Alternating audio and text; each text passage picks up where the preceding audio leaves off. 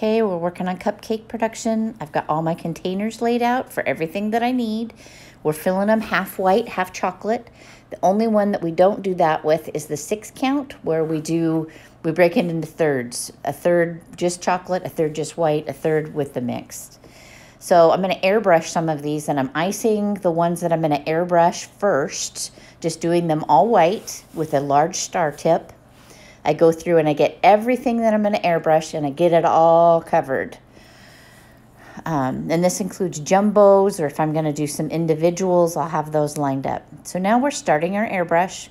We start with yellow. We go right down the center with the yellow. This one could be a nice thick line because it blends well with the other colors.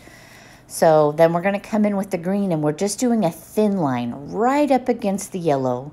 Thin line, so don't pull that trigger back very far. And we want to leave room at the top for a blue line, and to stick with these colors because these colors work well together. If they blend, they're not horrible, but some colors when they blend just turn brown and yucky. So there's the blue. Try to keep a little bit of a white line between the green and the blue. Don't put them too close together. So now I'm working the orange on the bottom. I do most of my airbrushed ones with orange because girls will accept orange, where boys will go, oh, there's pink on the cupcake. So I do some in pink, but orange is the main one. So now we're doing our solid colors, just with the cobbler tip.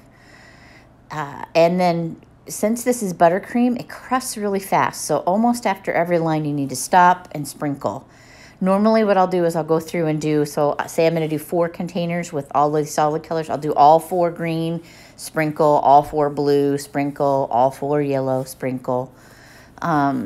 Just so that those sprinkles stick to the cupcakes. So, and some people like to mix up the colors. That's fine. Just make sure that the colors work well together. This combo works super well and sells super well.